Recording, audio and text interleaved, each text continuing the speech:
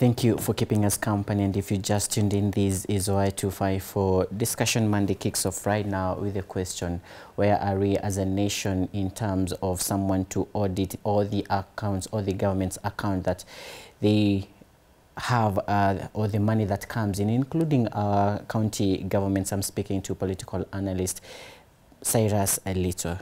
Good evening. Good evening too. Hii story ya corona imekufikisha wapi? Corona, we shall manage the way it is, as the government says. I thought it's only the members of the fourth estate, the nurses and wengine wenye tuko kwa kazi. Hapana. Ujaka kwa nyumba? You see, people are hustling. Pesa iko wapi? So lazima utoke utafute.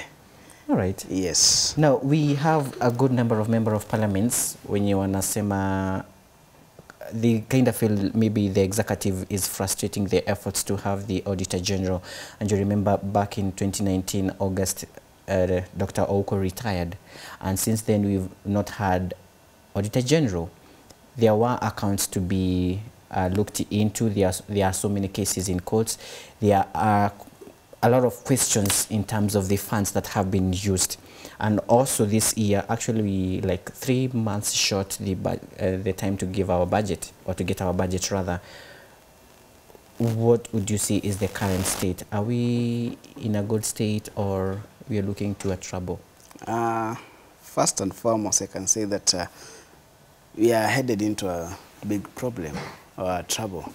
Because one, we don't have audited accounts that are there for the public. You see, the Office of the Auditor General gives information to the public, how the funds have been used, okay, within, as per the budget that was estimated.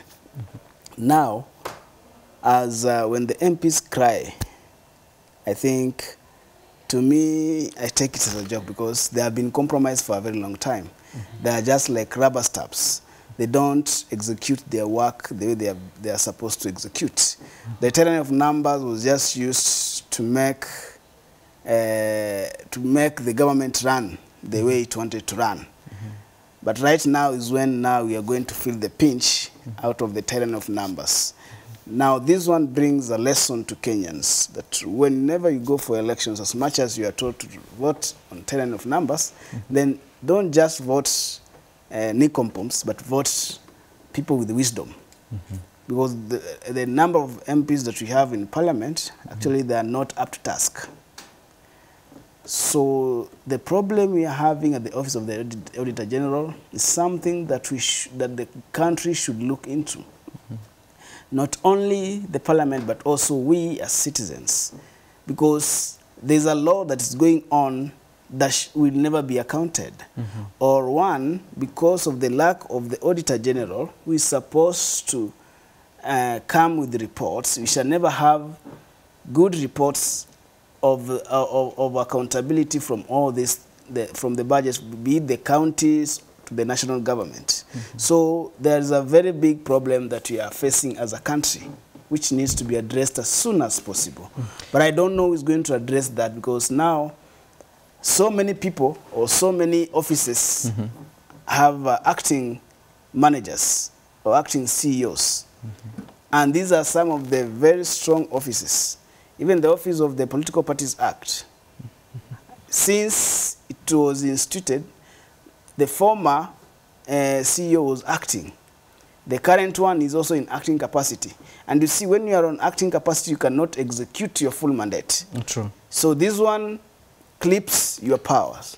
Now, there's no service, good service that can be delivered to the people. Now we are at the Office of the Attorney General, of the Auditor. What we need is to have the office be filled.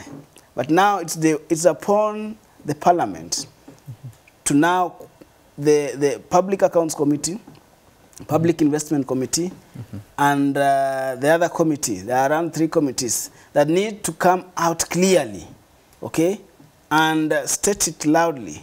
They should also have a meeting with the president and ask him, why are we not having the Auditor General? Because now we don't have full reports. We are headed into a budget for 2020-2021. So where are we going to get the reports if the Auditor General is not in office? Even so, even as they ask the question, oh, what about the budget? The question is, why has it taken the president long to appoint someone? Because there's 17 people who were there, he refused them. Maybe because of a, like I say, because of a conflict of interest. And you see, the Kenyan government, there's a lot of funds that it has not accounted for, that it needs, that it raises a lot of questions. You see, this is one of the Auditor General that we've had as a country who has been very much outspoken, who spoke without fear, who executed his duties diligently. And we can say maybe the government is, the appointing authority is afraid they may bring out, they may appoint someone who may be more brave than the one who left the office.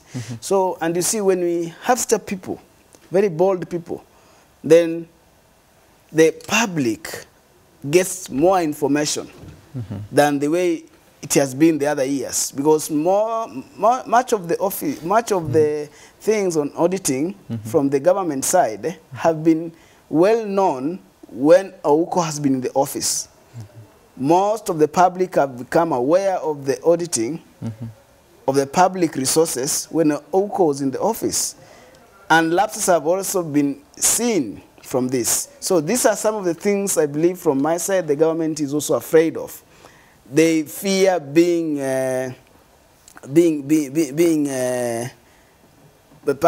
publicized, that they are not doing their role as they are supposed to do, or they are not utilizing the funds as they are supposed to do. Remember, this is a watchdog that is, as much as it's a public entity, okay, or it's managed by the government, but you see, the person who was there was coming out without fear. Who is who? Be it on the governors, be it on the parliament itself, be it on the executive. So these are some of the things that I believe that they need to get someone whom they can control in one way or the other, so that much of information cannot go back to the public, but it remains with them. All right. I want us to look into something. It could be controversial because maybe they will need someone who has experience. And my question would be, did Dr. Ouko really mentor someone? We're speaking about the unemployment, and we have so many youths out here, and I'm sure most of them have even masters in things to do with accounts. And can't we have this space for us? Actually, in the same vein, we're having KRA coming in to remember Sonko, Governor Sonko ceded some power to the state, and now I hear KRA will now be collecting direct tax from the city hall. The payment of parking fee will go to everything KRA. Now will be the licenses go to KRA. To KRA. Any payments made to the county government and Nairobi county government, they'll be managed by the KRA. By KRA. Yes. So these are some of the monies that you would want to know. Or to know how they have been accounted for when they came in as this much has been used. Now, if we do not have someone, what state are we now? You see, from that angle, we are not going to get information. One, the lack of the Auditor General. Two, the County Assembly of Nairobi will never account for anything. Will never account for anything, because they are toothless at the moment. And you see, as much as they were elected by the people, but now they are not serving the interest of the people. They are serving the interest of other individuals. Okay, so this is some of the things that we need to be very vigilant when we come to elections next. Let me say 2022. If we get to that point, but when it comes to accountability. As a nation, we failed, and we fear accountability. Being accountable is something that we fear, and anyone who rises up to question anything concerning accountability on monies, that how the government spends or how the county government spends, then this person becomes an enemy of the state. So these are some of the things that we need to be very vigilant. We need some bold people to come out. People like Okiya Mtata, he needs support of the public, so that we need to be more informed about our own taxes that we pay. Because at the end of the day, any money that goes to the government are our own taxes that we pay, that are going to pay the salaries and do development. So we need to know how are they accounted for. You've talked of public being involved, and then how then do we get to ensure public participation in some serious matters like this? Because if it's the appointment that comes directly from the president, and now it has taken time, we do not have Auditor General, how then as an electorate would I ensure that my voice has been heard and I need someone to account for every single penny that comes into the government's account and it has been used correctly? You see, like whatever we are talking about now, there are very few Kenyans who are aware about it. Very few Kenyans who are aware about it. Now, when we come out and speak about it day in, day out, then it will raise eyebrows. Because you see, a government has a way of confusing people. Okay? We've been, since he left, there are a lot of things that have been going on. And you see, people have concentrated their efforts on that. No one is sitting down and asking about accountability. We are all looking at how will this thing pass? How are we going to go to let me say, a referendum on the other things? So these are some of the things that the government is using to confuse the public with, so that we don't sit down and think about the Auditor General. We don't sit down and ask about the accountability on our monies. So it is an uphill task that we need to enlighten our people about it, but I don't know to what extent we are going to enlighten our people on to date. And maybe if we can just come up with a Twitter handle on the same, about the Auditor General and about accountability. We make it let us have the auditors of this nation bring up such things, then we shall be up to task. All right, some of the MPs feel like maybe something is being cooked towards someone is trying to nurse the agenda in Camp 2022, but also in the same case, why, in your own opinion, why do you think it has taken the president to come up with someone this far? I can say the mistake is not only, the blame is not only on the president. The blame is also on the MPs. Because why it has taken them long to respond to this issue or to raise concern on this issue? Why? Okay? Because it is their responsibility to question that, because the budget committee needs to make budgets. But you cannot make budget without the previous accounts. So it has to have the previous accounts. And it has to liaise with the Auditor General. Okay? So the parliament, in one way or the other, it has failed. So we can not only blame the president or the office of the president, but also the parliament has failed in its own role, because they have been compromised. And you see, when one identified that this person is weak in this area, then I can utilize my efforts in ensuring that he does not come out to speak, or he speaks out late when things are already out of a mess, okay, and out of control. So Parliament has really failed Kenyans, and that's why I always say that when it comes to election, let us elect diligent people, people who are ready to serve, not people who are ready to receive 10 shillings, 10,000 bribes in the toilet, as it was alleged sometimes back. The sugar scandal. Okay, now the appointment of the 17 that was rejected. Some of the individuals in office today, by law, they are said not to be. They shouldn't be there by law. And they say they are not supposed to be there. Then we're heading to the budget. Who will do this? And of course, as we're speaking even about the coronavirus, we expect some donor funding coming in. How then will we ever account for the money that came and how it was used? Concerning the money that have already come, already the money has already come in. There are already 6 billion that is already there for the coronavirus, to manage the coronavirus. So there'll be no accountability of these monies because we don't have a body that will account for this. Now, when it comes to budget, the budget committee, okay, will need to give a budget to the Kenyans, but it will not be a budget that will serve Kenyans at large, but it is a budget that will just be an enticing budget. Let me say a budget that when you look at it, it's so good, okay, without questions. No one will be able to question the budget because the Auditor General will not have participated in it because the office is vacant, okay? Now, remember, this is not the Auditor General office is not the only office that the President has rejected to appoint the officer in charge. Look at the judiciary, the judges who are nominated. The President did what? He ignored it and said he's not going to swear in the judges. So these are some of the things that when you sit down and look, the buck does not only stop by the President. There's a lot of work the Parliament has failed in executing.